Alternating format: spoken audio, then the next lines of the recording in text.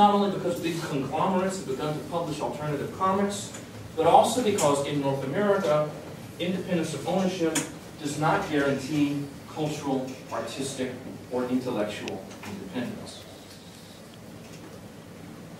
Bongo, for example, though it's independently owned by Matt Groening, depends on licenses and essentially exists to promote The Simpsons in another medium.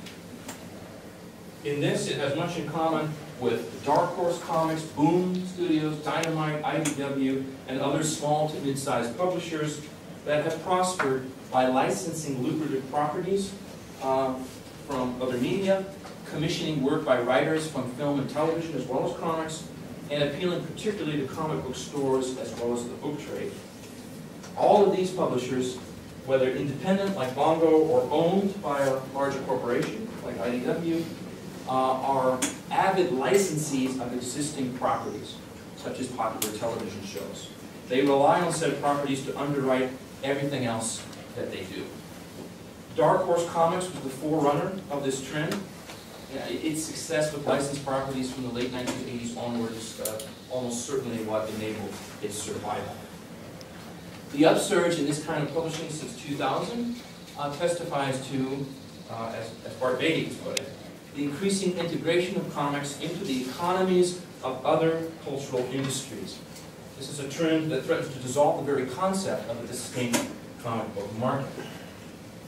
Recent independent publishers of this kind have succeeded in developing direct market followings, in some cases by publishing stars who became known for working for other larger companies first or in other media.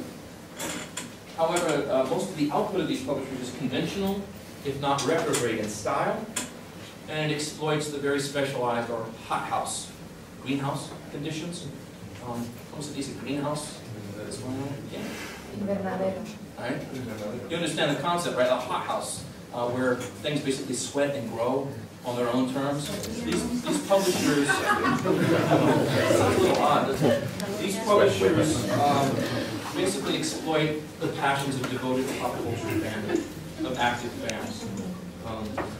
Comic books and graphic novels like these may be independent in name, but they're really not oppositional in nature. I mean, their status vis-a-vis comic book culture is hardly oppositional. The truly alternative periodical floppy, by contrast, is languishing. Indeed, in Groff's words, is virtually non-existent as a commercial niche. That was what Adrian Tonini was sailing into, in essence, that almost non-existent or vestigial niche when he created Optic Nerve 12. In different ways, Optic Nerve 12, which is a kind of unexpected anomaly, and the square-bound annual Love and Rockets both testify to the decline of the traditional comic book form. There are notable exceptions to this trend, published by such companies as Picture Box, Koyama Press, Ad House, even Fantagraphics, as well as a slate of new comic books published by a project called Retrofit, recently launched by the artist Box Brown. Retrofit is a good example. Retrofit is frankly swimming against the tides of change, aiming to, and I quote, highlight the importance of the floppy comic to retailers, fans, and the comics industry, end quote.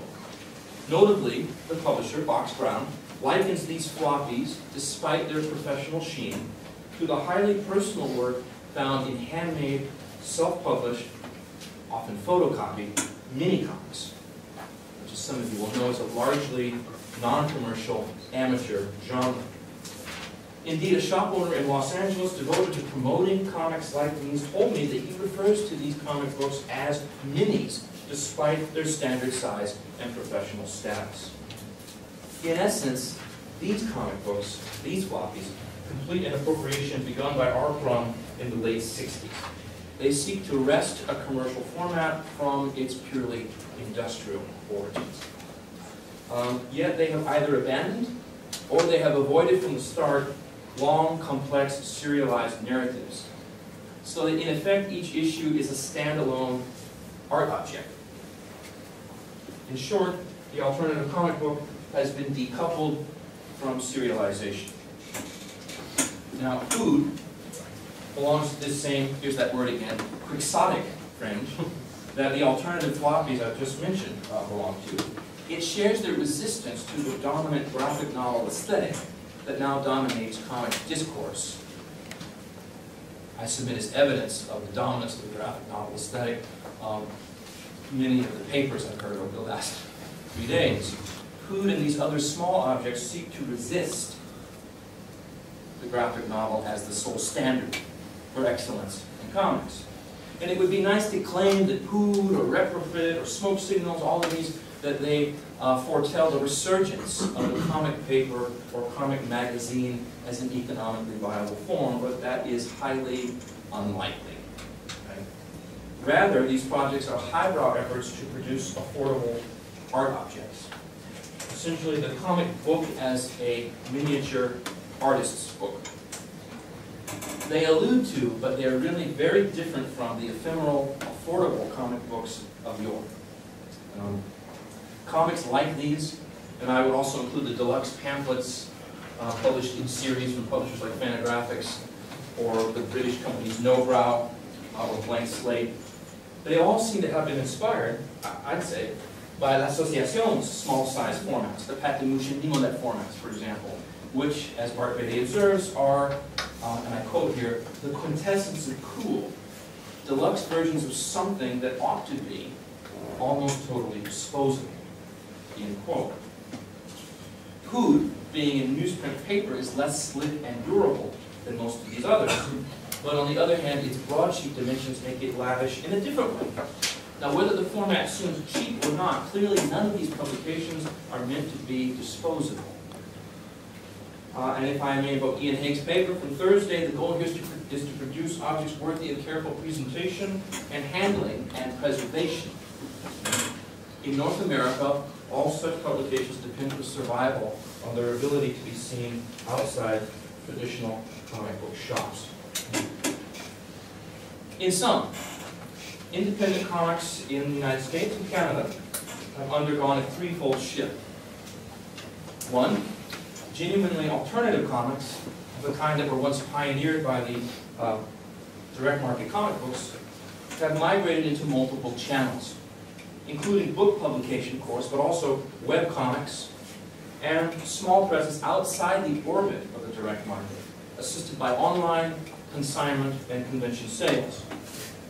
The synergy among all these factors can be very clearly demonstrated by the rapturous reception of the webcomics artist Kate Beaton.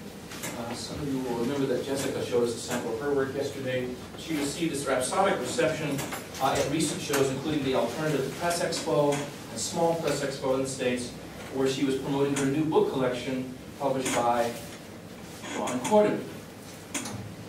Meanwhile, this is the second thing, those small to mid-sized publishers that have recently blossomed in the direct market or comic book stores depend greatly on licensing and transmedia franchises. Think, for example, of what Dark Horse Comics has done with Buffy the Vampire Slayer and its various spin-offs, permutations.